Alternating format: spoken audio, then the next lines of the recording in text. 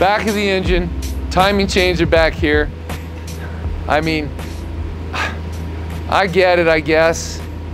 You know, you don't want anybody working on it except guys that can, you know, drop an engine out. But, you know, it wouldn't have changed the configuration to put them in the front. But man, everybody talks about this. How insane is this? You got to pull an engine to deal with the timing chains.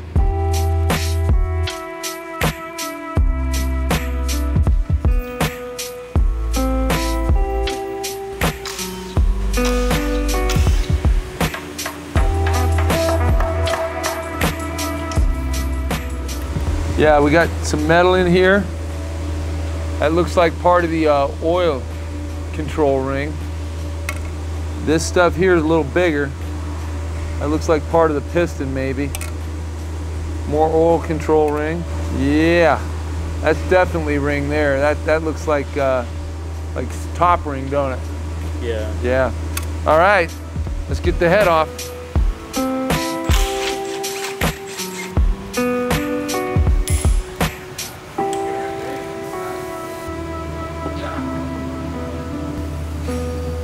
Okay, so we pull the head off. Can't see very much, and so we're gonna whip it over. Whoa, look at this. We got more. Oh, more. Yeah, that's definitely a piston ring, man. Look at down here in this oil pump pickup. Holy smoke, man. We're gonna find all kinds of interesting stuff. It just keeps coming. All right, let's get this off and see what we got, man. That's definitely an oil control ring. You know, you wanna be like Alejandro. Let me show you what I mean by that. Oh, pieces of the piston. Let me show you what I mean by that. Look at this guy. Look at this guy. Alejandro is the man, but let me explain something.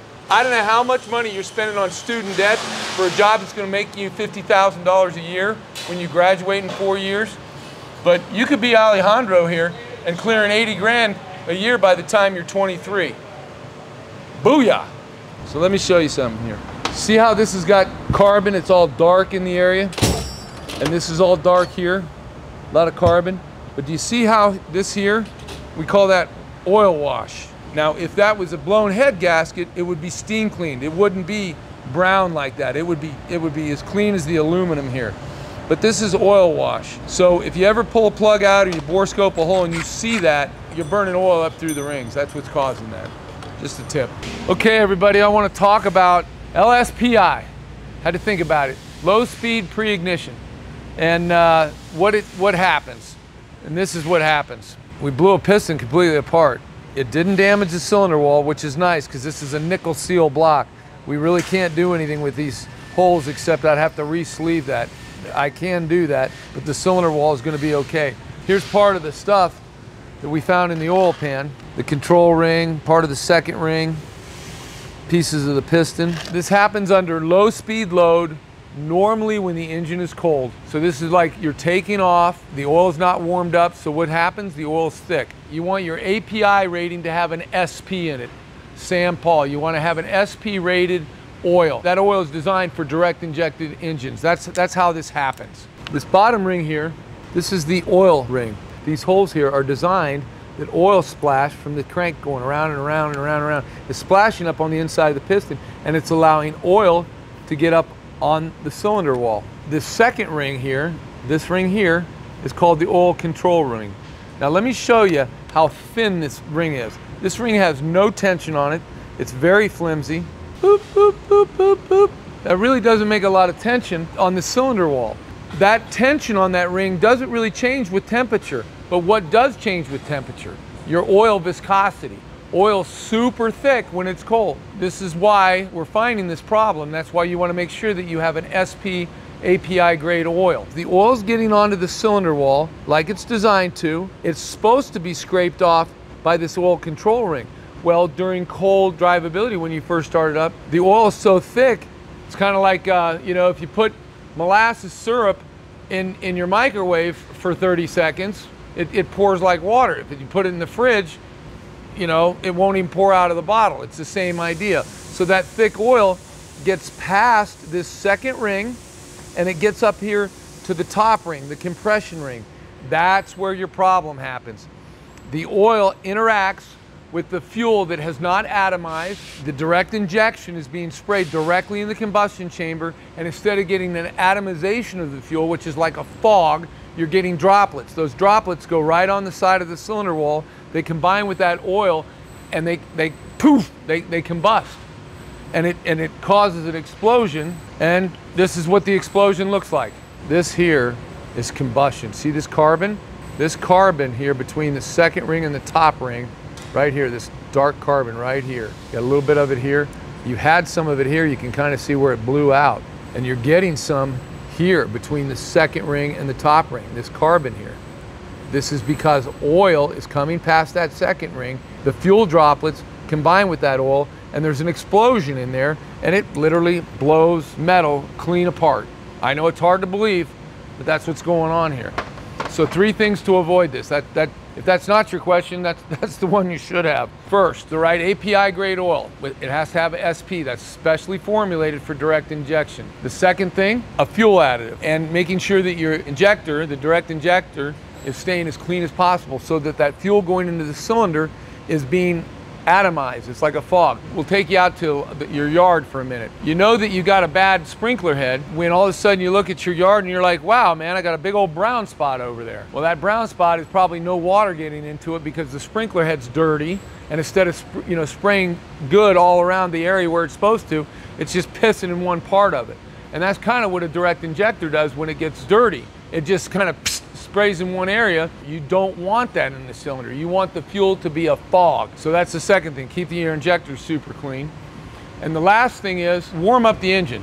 Do not, on a direct injected motor, don't pull out of the driveway and decide, twin turbo BMW, man, you're ready to go, and just like honk on that thing because you want your neighbor to know that you're driving a sweet car.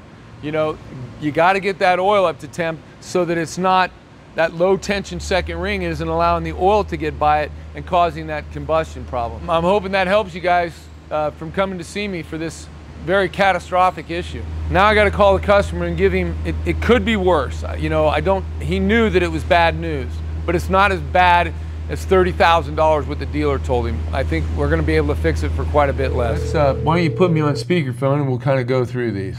What that is that's direct injection pre-ignition. It happens during low RPM under a load. A lot of people will blame this on the tune, and a tune could cause it. Now, you just bought this car, so we're taking a lot of things into consideration. I don't know whether somebody's installed a tune to that or not, and you wouldn't either, and I don't get into that, so I wouldn't know to go in and look at it and say, oh yeah, somebody's overwrote this program. I'm a great mechanic, but I have to holler at my 24-year-old kid when I need the computer screen to come on and it won't for me or something, Right. Yeah, so this is not uncommon, and it usually happens. I've seen it on European cars. It's more prone on the European cars. I think because they're turbocharged, they like to go fast. And I don't work on a lot of Japanese stuff, to be honest with you. So maybe it's on those too, but from what I'm seeing, it's on European stuff. What's happened here is the oil and the fuel are combining between the second and the top ring. The compression ring is the one very at the top. The oil is getting in there. In fact, you can see the carbon in between those two rings. The oil gets by the oil ring, gets by the oil scraper or control ring, and it sits there, and then because the fuel has not atomized correctly, and what I mean by atomization is you almost want like a fog in the combustion chamber. You do not want fuel droplets. I don't know if you've ever had the experience of throwing a match into an open container of gasoline, but if it's like a big, 1 gallon bucket of gasoline and you throw a match in it, it'll put the match out. Unless it's a really hot day, because it's the vapors that ignite, not the liquid itself. The job of the injector is to vaporize that fuel, and sometimes that doesn't happen. All these things combined, the wrong oil, the fuel not vaporizing, and the oil is thick so it gets built up in there, causes this to happen. So that's the piston, that's the real damage. The second one is just some things I got in a little cup, and that's just pieces of the piston ring, and there in little pieces of piston. The other one is the cylinder wall. I wanted to take a picture of the cylinder wall, and these cylinder walls are what they call nickel seal. A nickel seal wall, what it is, it's a silicone impregnated aluminum cylinder wall. It's high-tech stuff, and you cannot bore and hone it. When I say you cannot, I can bore and hone it. I could cut it, I could do whatever I wanted to that wall. but it wouldn't work right because the silicone particles have to be sit on the top. It's what the rings ride on. They do a lot of it in two-stroke and things like that. It makes for a great cylinder wall, but the repair of it in a machine shop like me would be to cut the whole thing out and put a steel sleeve liner in there. But I'm just telling you this because this motor, if I'm to fix this motor, I can fix that. I'm going to re-ring this motor. That cylinder wall didn't suffer any damage. You got lucky. As much as this is going to cost you, you got lucky. Because if that cylinder wall was scratched, it's a whole nother ball game. Do you follow me? Yes, sir. Yeah. The fourth picture there, you'll see just a little, they're just buff marks. They're not really scratches in the surface. I just wanted to really give you a picture of the whole wall. So my suggestion to you here is to fix this, is we're going to remove the other cylinder head. I have vacuum checked your heads and the valves are leaking past the seats a little bit. I'm going to recommend a valve job on the cylinder heads, the machining, refurbishing the cylinder heads while they're off. I'll have to replace that one piston for obvious reasons. The other pistons we'll pull out of the motor. We will clean them, soda blast them so they'll look brand new. We'll inspect everything. And then we're going to install new piston rings on all the pistons. Okay. And that's as best and as inexpensive as I think we can do for you to give you a good product so you can get back on the road. We will inspect, we had to pull the timing chains off this motor. The timing chains are at the back of the engine on this. You know, you should look this engine up on the internet or something, man. This is really a bizarre engine. Donald is your service writer. I don't have price quotes yet. They're putting that together for the additional parts and stuff that we're going to need. He will call you here in a little while and give that to you. But I think that if you want to get this motor going, that's the way we can fix it for you. So you think it's possible that they put the wrong oil in there? I have no idea. Did you have the oil change recently? Yeah. Yeah. I would imagine the best thing to do, if it was me, I wouldn't particularly call them up and start saying, my engine blew up, I need to know what kind of oil. You know, what I would do is I would just say, hey, just for my records, I'd like to know, when you did my oil change and give me, your name and all that, so they look it up, say, can you send me the API standards on that oil? I don't know what the API stands for. I'm not going to act like I do. But it's the, let me look it up for you while I'm here. Let's just do that. American Petroleum Institute, a new minimum engine oil standard developed to address the critical needs of today's engines, including chain wear, low speed pre-ignition, and that's what you suffered here, and deposit formation. And then, of course, use the correct oil grade, 020 weight. Yeah, buddy, that's like pouring water.